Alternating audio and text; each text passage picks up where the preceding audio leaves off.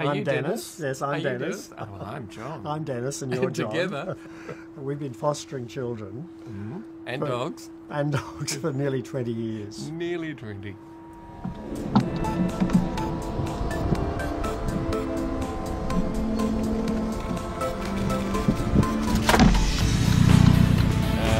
Actually, one of them is a bit of an issue with spices, so... John and Dennis have different personalities. John is larger than life. I've got to paddle over. When you want things done, you go to John. Make sure that Dennis is the quiet, soulful one. That's always a favourite. Together they make quite a team. I was number one. I was the original. Hey, how are you? I got the ball rolling for them. I didn't make their life easy, and despite this, they decided to take on another one. Hey, Miss Moo, how are you? Good, how are you? How are you, darling? I was number 2 child, and I think by the time I came along, John and Dennis had already figured out that it wasn't easy to be looking after teenage girls. I know. Miss Pinky Pink, everything has to be pink. Yeah, but it's not anymore though. Yeah, it's a nice colour. John and I do things differently, but when it comes to children, we always have a united front. We call John the bad cop and Dennis the good cop. Yes. It was a bit like a revolving door. One of us would leave and the other one would come through. Not long after me came Caitlin. No, all good, I can get myself there. Yeah, I'm just finishing work now. Living in John and Dennis was a lot better than before because I could finally be a kid. After everything that I'd been going through and had experienced, it was just so nice to be able to settle into an ordinary family.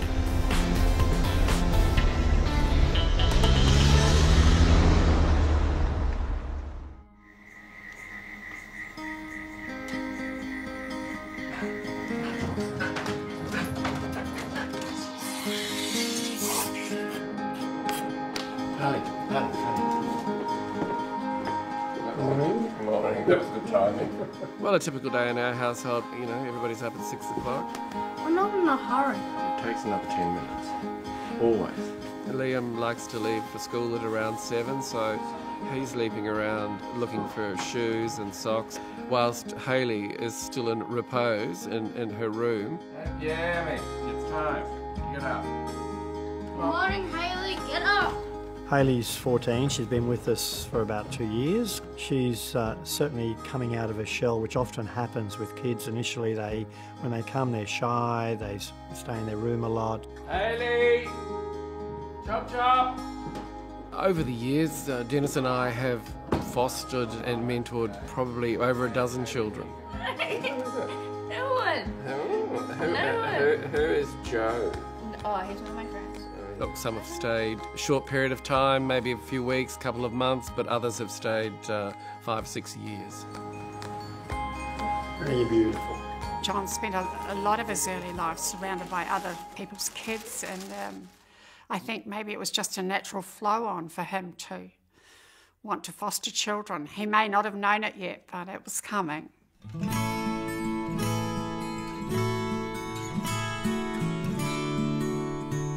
Well, I grew up in New Zealand, a little town called Albury. And it was a little village, a pub, general store and a post office, and a garage.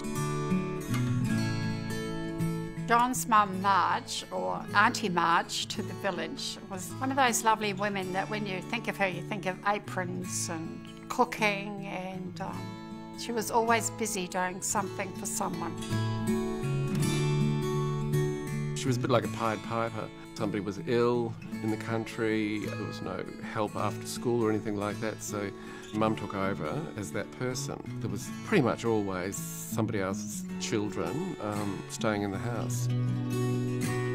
John was 20 when he decided to leave New Zealand and pursue his career in Australia in design. He had some offers. I think he was around about 30 when he met Dennis. Here's some ideas for the 90. Oh yeah, very cute. Dennis and I met through one of the original dating agencies called Yvonne Allen. I don't like this lining in here. It looks cheap and we had so many similar interests. I had a background in the clothing industry. He did also. In our 30s and 40s, life was pretty good for us. We were both reasonably successful. Oh, look at that.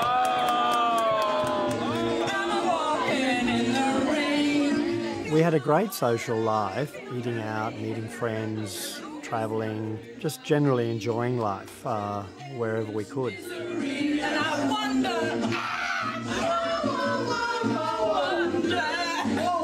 We'd never really thought about having kids. You know, we were having too good a time as just a couple. But we'd seen an ad in the local newspaper for Bernardo's, and it was looking for foster carers. And I thought, well, look, this sounds pretty interesting. You can see these stats here. 17,000 kids. That's pretty good. These are the kids that have been helped. But initially, I was not as keen to foster, I guess. I was a bit concerned about whether we really had the ability to deal with young children that might have some difficulties that needed more specialised care. you know, you're dealing with somebody else's child.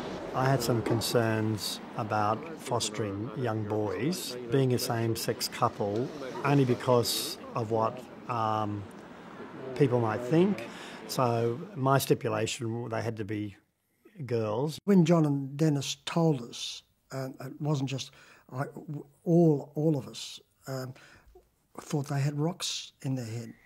What we say, especially with adolescents, and I don't say with the adolescent carers, we want responsible, nurturing adults. John and Dennis applied to be carers for our adolescent foster care, and one of the people that did the assessment came back and she said, "Oh, Lynn, I don't know about these two.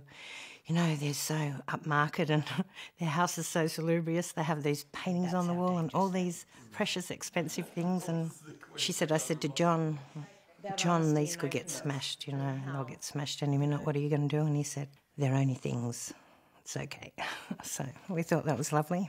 It was only a week at most. Bernardo's came back to us and said, "Oh, we've got this young girl who's in need of an immediate home, and it's on a permanent basis until the child is 18. Bernardo's always give you a background briefing of the child. Sarah's past history was not great.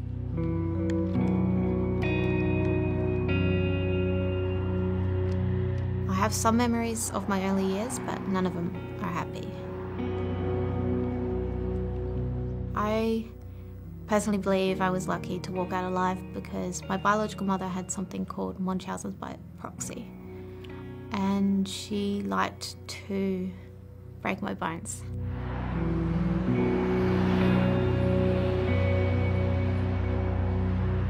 My biological father abused me.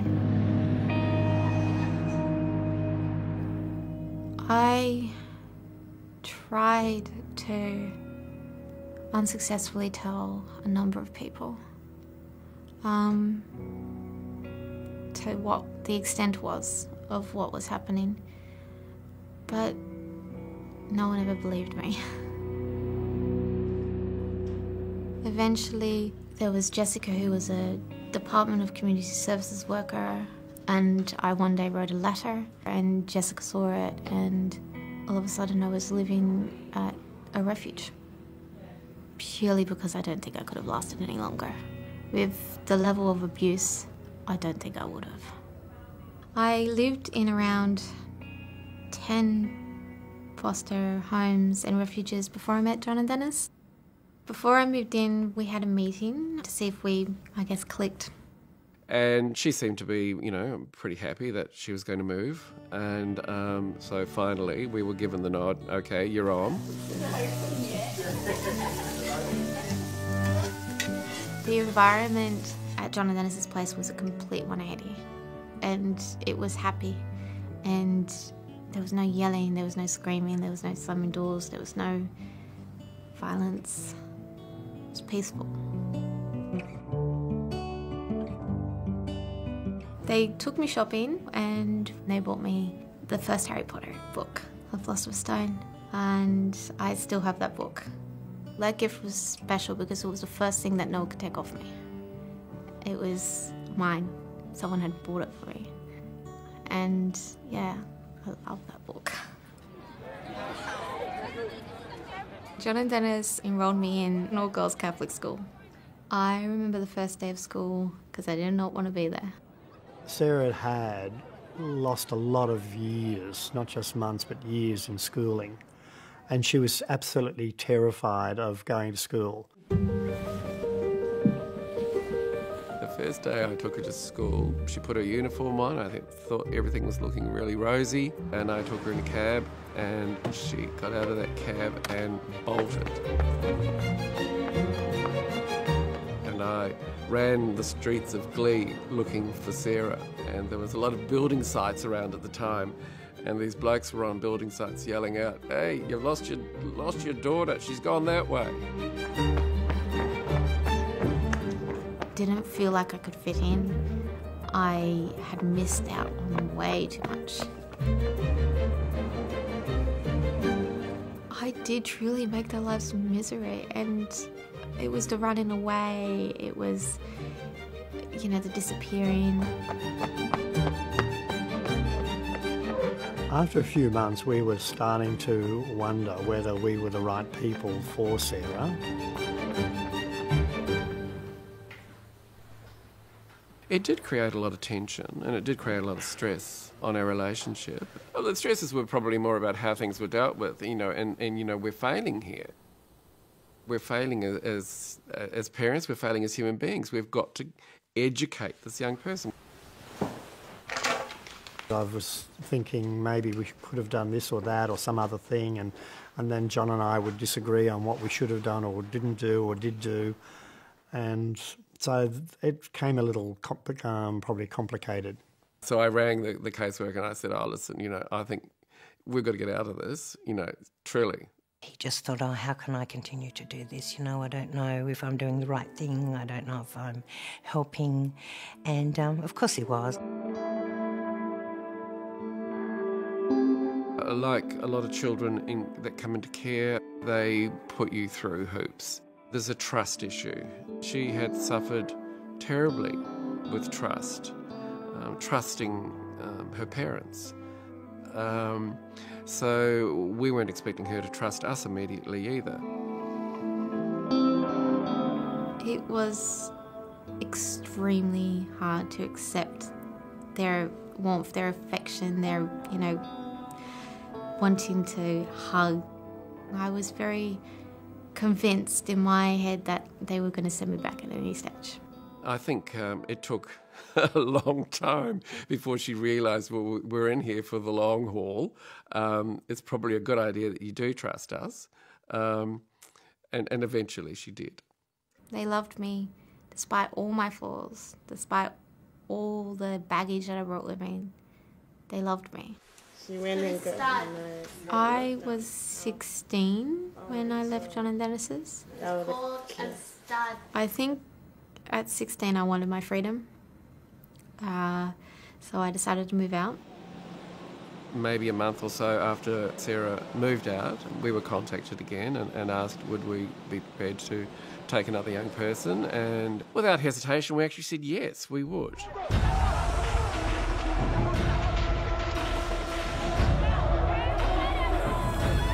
I was born in Sierra Leone, West Africa. I don't really know much about my biological family. I know very little of my dad, a little bit more about my mum. My mother is still in Sierra Leone. I was 4 years old when the war broke out. I remember, you know, having to basically run to the closest swamp in the middle of the night. Pretty much just trying to hide out from the rebels, you know, finding you. People took dramatic steps to find shelter. My mother arranged for me to travel with some relatives to a refugee camp in Guinea for about 6 months. Really wasn't a pleasant situation to be in at a young age.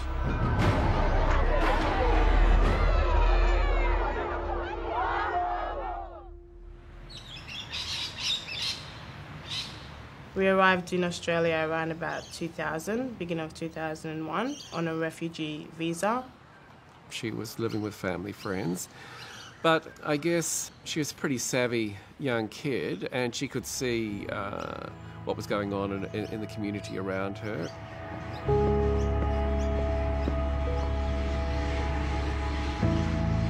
This is the area that I grew up in. Most of the afternoon after school, I'll come here and spend the afternoon with my mates. Anything to avoid going home. It was just tough seeing these other kids getting raised up differently to how I was. I never felt any comfort, any freedom in the house. It was a very uncomfortable environment for me to live in, where I'll get, beaten up and punished for, things that I would do. And I just kind of realised that this really isn't the life that I should be living. And then I decided that I'm going to go to the police. I walked up and the person asked, can I help you? And I said, yes, my name is Musu. 9 years old, and I don't want to go back home. From then on, I moved into my first foster home with Sandra and Terry Williamson. I was there for a year, and life with them was great. It was really peaceful, but it wasn't going to be forever. It wasn't my long-term placement. When I was told my time there was coming to an end, it was a bit saddening because it meant that I'll have to kind of start again, and I've already created such bond with this family.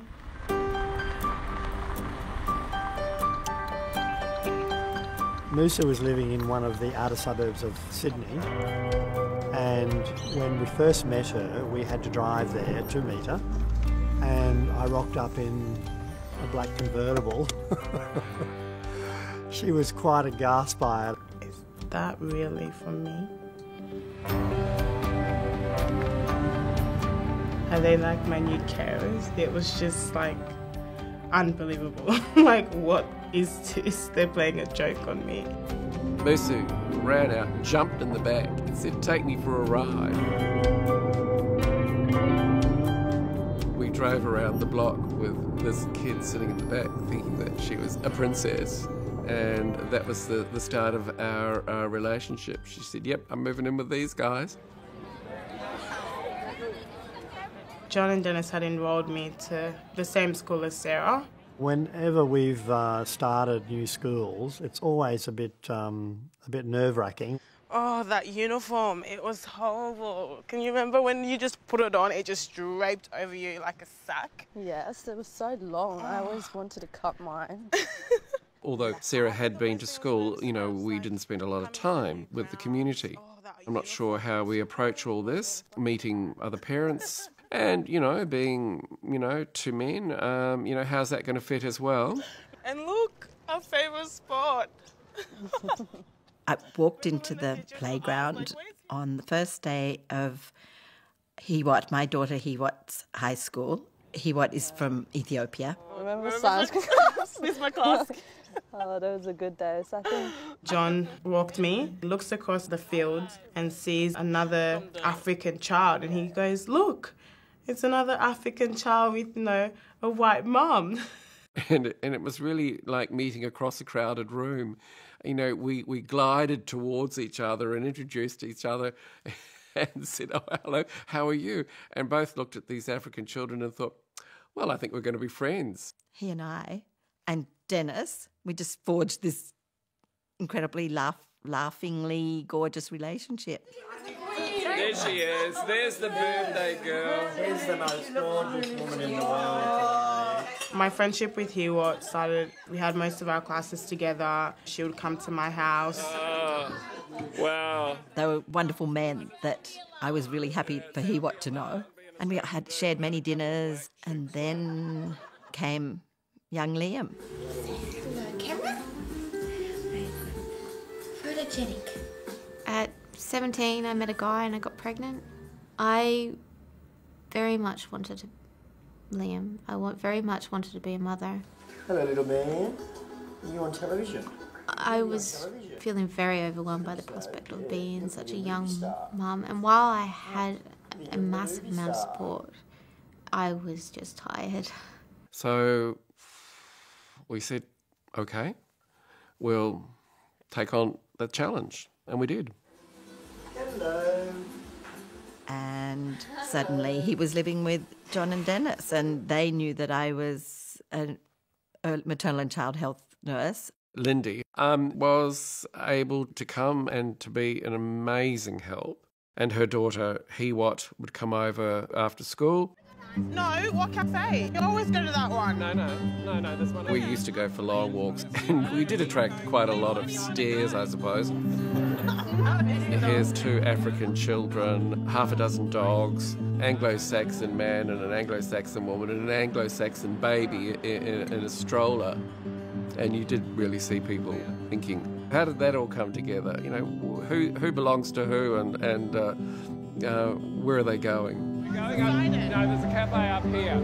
After about 6 months, we realised that Liam was going to be staying with us on a more permanent basis, and we loved having him in our life. We loved him dearly. Yeah, look, we had decided, after a lot of thought, that we would adopt Liam. When John and Dennis decided to adopt Liam, I was angry.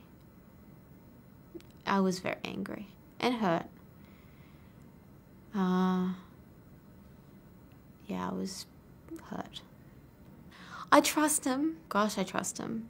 But I think there was a mixed bag of feelings. I trust him because they adopted him and they gave him a really good life. I consider John my dad, but my son considers him dad. And it's like, oh my gosh, it makes my brain hurt sometimes. And yeah, I wouldn't call it messy, but it's certainly a new dynamic in terms of family. Something that's special about my family is that we have a lot of nationalities. Liam is happy to talk to anybody about his family and the fact that he has 2 dads and multiple sisters, even to the extent where he recently was interviewed on a TV program. I have heaps of sisters. I can't even count. I can't think off the top of my head because there's too many. We've always thought that it's very important for Liam to know his background, as it is any child that is adopted. So once he started asking questions, I drew a family tree. We've got some very close friends. We've got Donna Peter, we've got Lindy and Hewat. There's a good one of your mum. You're forgetting Ariana. Oh, I'm forgetting Ariana. Yeah, she liked coming over for dinner, and we mentored her. Liam's concept of family is wonderful. He embraces everybody that has come into our life. He sees that as family. The other person that we're forgetting here is Caitlin. She moved in after Musa moved out, that's right. I came to live with John and Dennis when I was 13. I was always struggling in my family situations. I moved around a lot and it was very hard for me to settle in a family environment. To be a part of the sort of family that John and Dennis have was great. The other girls, we were all very close. We all kind of treat each other like we are sisters in a way. We may not be blood, but at the end of the day, you know, we're all there for each other, we all support each other, and we've all built a relationship that's quite strong. All right, come on, everybody out. Sarah has a significant birthday, so we've decided to get all the family together to celebrate. We're so diverse. We've got African, Persian, Vietnamese. We've come from around the globe into this one household, a village of all these nations coming together. It's awesome. And then the reward for us is to see them come back. So the door is always open and they're always coming back. Growing up. I think that all the kids that we've looked after, they've survived. They're survivors.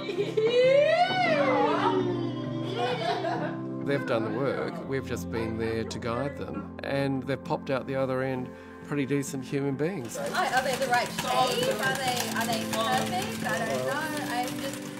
I have a really great job, and I think my life has changed dramatically to what I was when I was 12. It literally turned into butter. So. I taught you all these tricks and you don't think about it anymore. I think we're all doing pretty well. Like Ariana, she's traveling, living on her own as well. Caitlin, she's studying at TAFE and working at the same time. I work for Telstra. I'm a case manager there, and actually recently just got named Employee of the Month, which was really good. Hayley, she's still at home with the boys and doing great at school. She gets really great results. Why do you actually spin it?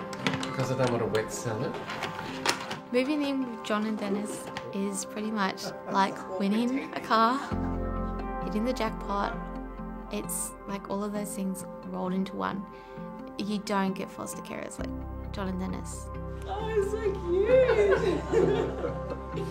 We've discussed how long we're going to keep fostering, and so we really haven't put a time limit to it. I think whatever we're able to, whatever we can offer a child something and still do it well and meaningfully, then we'll keep doing it. It has been a remarkable 20 or so years, and I look back and think, well, what would I have been doing in those 20 years? I really can't imagine my life 20 years ago without having these children. And look, this is not the end, I think I'd like them all to be the pallbearers at my funeral. The more the merrier. We are